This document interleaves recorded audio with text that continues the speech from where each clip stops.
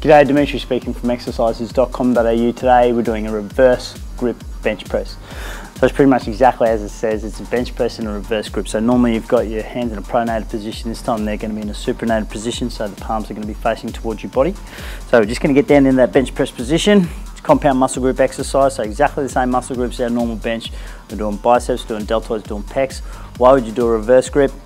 Change it up, do something different, push through a plateau, and it does engage the lower part of the pecs a little bit more. So we're going to grab the bar in a reasonably wide position, so outside, in normally where we grab it with our pronated position. So supinated position, we're just going to push up, bring it in front of the chest, we're going to just bring it down, and then boom, all the way back up again. So at the top of the movement, making sure that our arms are slightly bent, they're not locked out through the joints, they're slightly bent, all the way down, making sure that our pecs are doing the work right through those biceps, right through. So we're doing our triceps, we're doing our front deltoids, and we're doing our pecs, but as we've got a reverse grip here, we're doing our supporting muscles through our biceps as well. So make sure the core's engaged, we're nice and flat through our lower back, and we're keeping our body posture nice and straight as well. Breathing in as you come down, breathing out as you come out.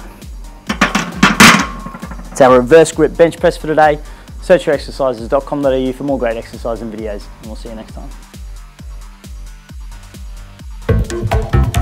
time.